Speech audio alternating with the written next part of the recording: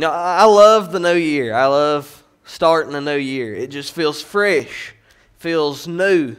It gives us an opportunity to have a new beginning. It feels like you kind of reset your life and you can maybe make some new decisions, maybe recreate yourself.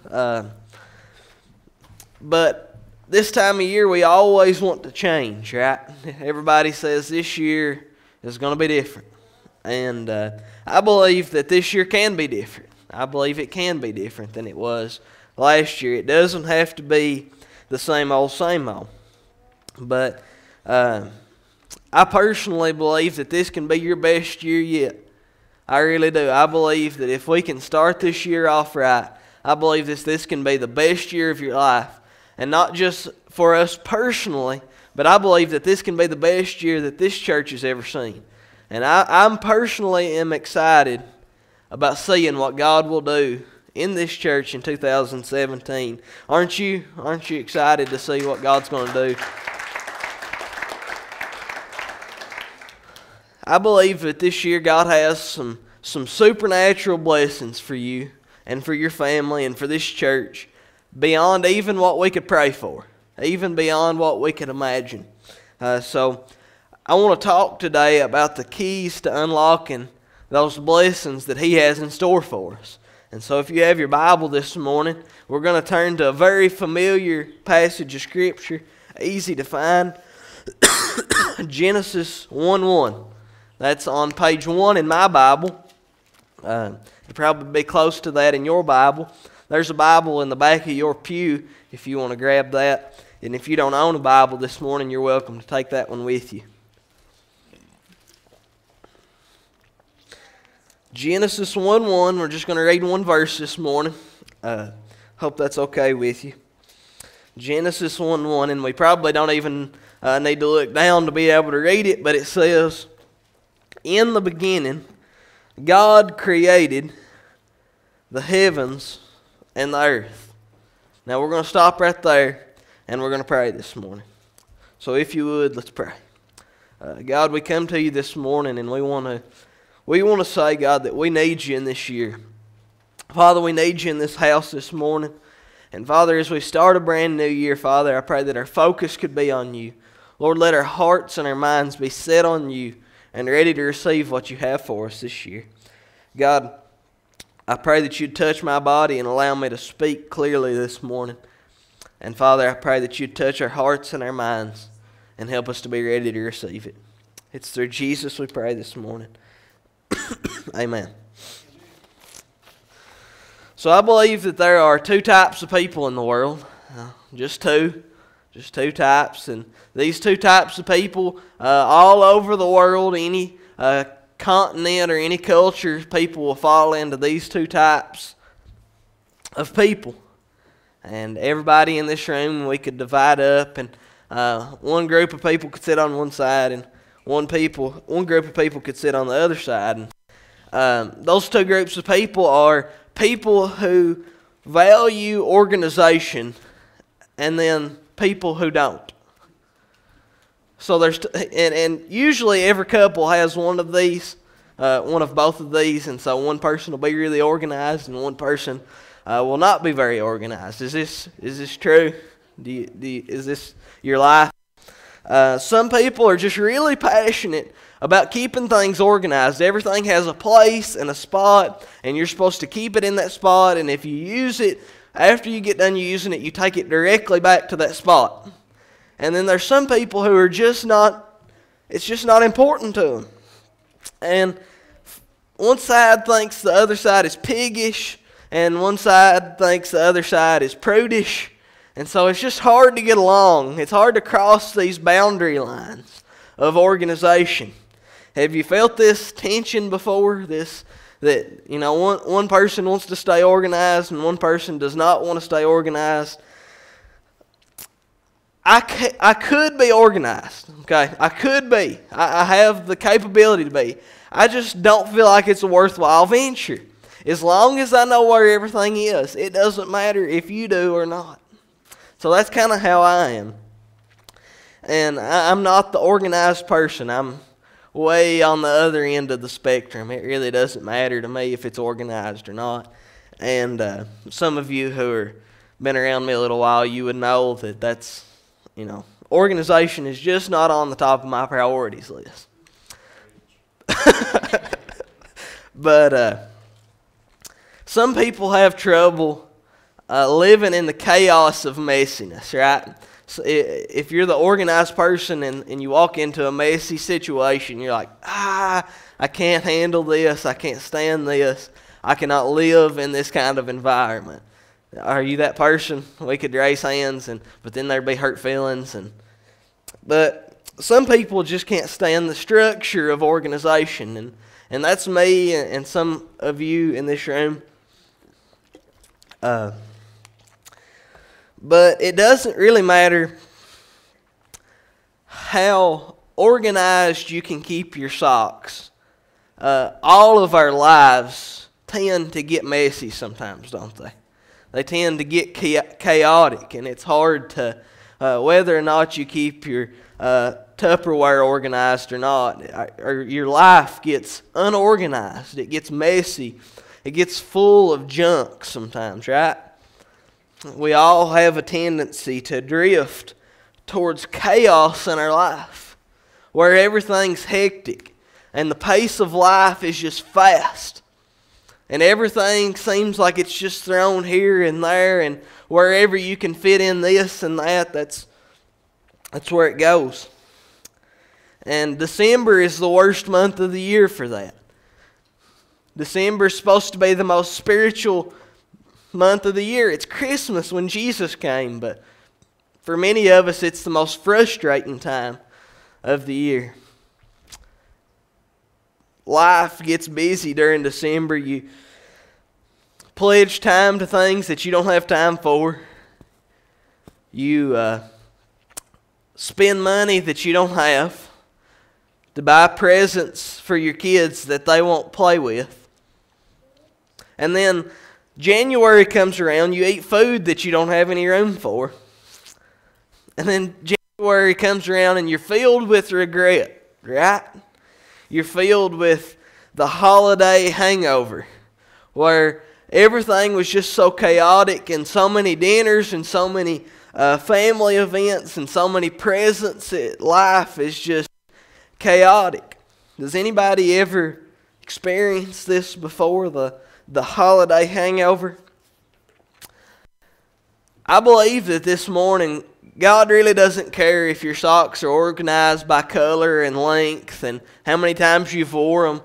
But I do believe that He cares about the way your life is organized. I believe that God has set an order about how your life is to be lived. And that's what we read about this morning. It says, the scripture we read this morning says, in the beginning, God.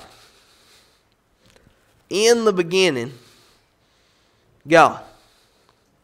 God, right off the bat, in the beginning of His book, He was telling Moses what to write so that people would know who He is and how to live in response to that. And the first thing that He has in pen is, in the beginning, God.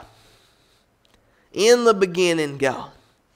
I believe that God was saying, I was before the beginning. I was before everything came into existence.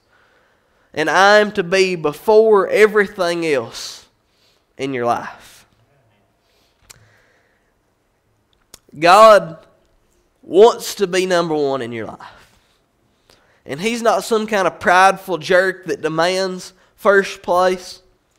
But God's not content with anything less than being number one in your life. But our life, it tends to drift away from that. God, it doesn't feel entitled to your affection. God is the only thing worthy of your affection. He is the only thing worthy of your attention. God is above everything. He's outside of time and space. He's outside of our three-dimensional, four-dimensional world. God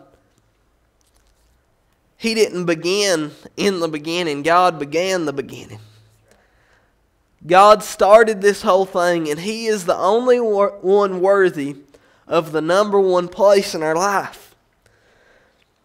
But I can't help but think that as God was thinking this whole thing up, that's hard to imagine that just one day God sat down and He thought all of us and everybody in the world. He just thought about us. But as He was looking down through the portals of time, He knew that we would have the tendency to drift in the wrong direction. He knew that we would have the tendency to allow other things to go first in our life. But God said right from the beginning of His book, He says, put me first. Put me in the beginning of your year. Put me in the beginning of your day. And you will see blessings. I can create things in your life. I can do miracles in your life if you will put me first. Put me first. He wants to be number one in our lives. God wants the seat of honor in your life. He doesn't want to have to take second place to anything. He wants to be the most important thing in your life. We have this, in this fast 21st century world, we have a tendency to dethrone God. And so what I mean is that when God created you and me, He created a throne in our hearts. A place where your whole life would be ruled from. And He created that seat for Himself. And He said, this is where I want to sit in your heart. I want to sit in the control seat of your life.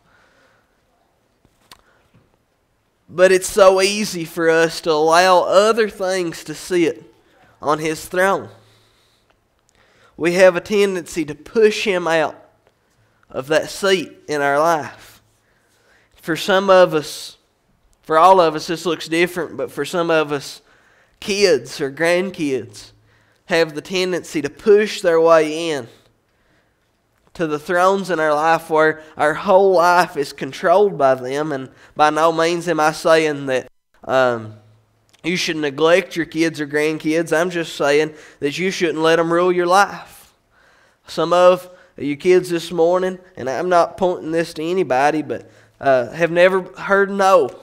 And because of that, they're ruling your life. They're calling the shots in your life. For some of you, your spouse is the object of your affection and your attention. I'm not saying you shouldn't love your wife or your husband. What I am saying is that they can't sit in God's seat in your life. They can't sit at number one. It wouldn't be right for you, and it wouldn't be right for them. For some of you, it's a job or an investment. It has started controlling your life, making your decisions for you. It's controlling how you live. For some people, it's a hobby that you're just obsessed over, or for some of us, it may even be food. What sits on the throne of your heart this morning? What is it that you are most willing to give up money for? What is it that consumes your thought life? Who's sitting in that seat of control in your life? Could it be that the reason you're unhappy with your current situation is because you have dethroned God? You have set something up in your life in that seat that He didn't design to be there. Things will naturally creep up our priority list if we are not careful about who sits on the throne of our heart. Jesus says in Matthew 6, He's talking to His disciples and He says, listen, I know that life is chaotic. I know that life is hectic, and I know that you're going to have a tendency to focus on getting things. And you're going to focus on getting power.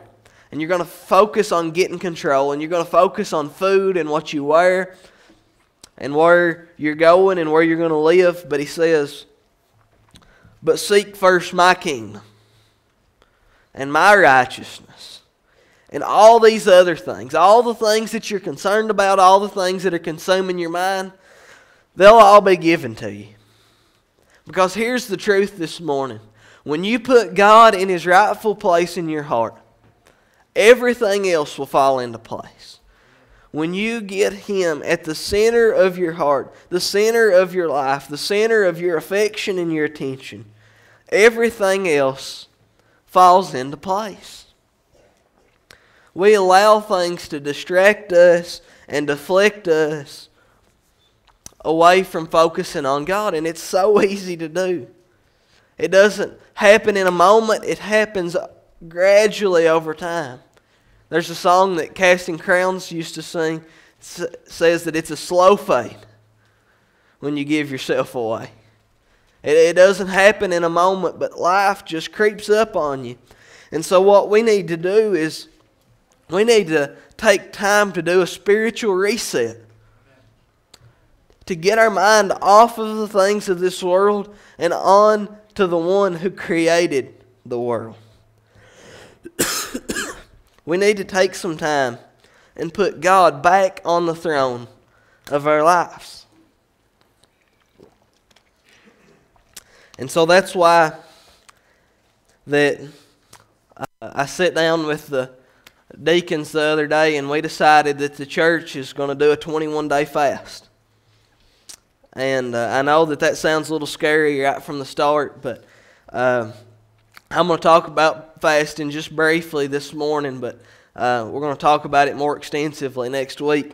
But on January 10th until January 31st, we're going to, at least at some level, all of us will be participating in the fast, 21 days of prayer and fasting, as a spiritual reset for our lives, to make sure that going into this year, that God is on the throne of our heart. And so what that's going to look like is at 6 a.m. on weekdays and at 8 a.m. on Saturdays, we're going to be meeting here in the sanctuary for prayer. And I know that all of you won't be available to do that, and that's fine. But if you could, for these 21 days, come out at 6 a.m. and at 8 a.m. on Saturdays. And let's pray. If we want to see God use our church, if we want to see souls saved, prayer is the way we unlock that. This week I was here at Celebrate Recovery, and I hadn't planned on sharing this, but as I sit here and I was getting some things ready for the service, and 3 guys walked in, court ordered to be here. And I'd seen plenty of guys come through the door since I've been coming to Celebrate Recovery, but these 3 guys were different because I graduated with them. And it was a gut check for me that people my age could be dying today and dying lost. And I want us to do everything that we can to change that. And so if it means for me giving up some food and showing up at church at 6 a.m. in the morning, that sounds good to me. Sounds good to me. We want to take time right at the first of this year, and we want to put God first. We want to prioritize God in this season of our lives. These 21 days of prayer and fasting, they're going to teach us to depend on God. They're going to teach us to put God first in our days and how to put God first in our hearts. I believe that fasting is the catalyst for miracles in our church, for supernatural breakthroughs, for God to do amazing things. So I know that for many of us, fasting may be a foreign concept. It may be something that we really don't know much about. But fasting is a spiritual reset. It's taking time to say, God, you are the most important thing in my life. You are the thing that I want more than even the things that I have to have. And there's going to be, as you leave this morning, there's going to be some packets in the back on the table. And these are kind of an extensive guide to fasting. It's by Bill Bright. And if you would take one of those this morning as you leave and read that this week, it'll give you a good handle about what fasting is and how to do it. But fasting it clears the channels between us and God. We don't fast so that God will give us something. We fast so that God will work in us, so that God will change our hearts, and so that God will change our minds. It's spiritual alignment with God. And so God is here, and sometimes we're here, but sometimes we're over here. Fasting brings us back into spiritual alignment with God. It allows us to see God's will for our life. It gives us clarity and direction for our lives. Fasting is setting God back on His throne. And so we'll talk more about that next week. So be sure to come back if you want to participate in the fast. As I close this morning, I want to ask you a question. What is it that you have set on God's throne in your heart? What is it that has crept in? What is it that has controlled your life? What is it that has become the object of your affection? What have you given priority in your life? What is it this morning that you need to lay down? Who or what is sitting on the throne of your heart? Do you have the same passion for Jesus that you once had? The same fire for lost people? Or have you grown cold in your relationship with Jesus this morning? Has He been put on the back burner of your life? Today you can have a fresh start. Today you can put Him first in your life. I was thinking this morning about the new year and fresh beginnings. But you don't have to start this morning with just a new beginning, but you can start with a new heart and a new life. 2 Corinthians 5:17 says, if any man be in Christ, he is an all new creation. The old is gone and the new is come. And so that's what Christ is offering us today. New life through Him. Yeah, you've messed up this year, this last year. Yeah, you may have put something on God's, but this morning He's not mad at you. He's not disappointed. He just longs to be close to you. He longs to control your life, not for the sake of control, but because He knows how to give you the best life. He's a good Father who loves us and wants the best for us. But He also knows that we can only have the best if He is first place in our life. He wants us to depend on Him like a little child, depending on Him for even the simplest things in our life. This morning, maybe 2016 was a rough year for you. Some of you have experienced loss. Some of you have experienced unbearable pain, sickness. And some of you are carrying burdens from 2016. But this morning Jesus says to you, come to me, all you who are weary and heavy laden, and I'll give you rest. I'll give you rest. So this morning, this altar is going to be open in just a second. But right now, I want to pray for us. God, we're all guilty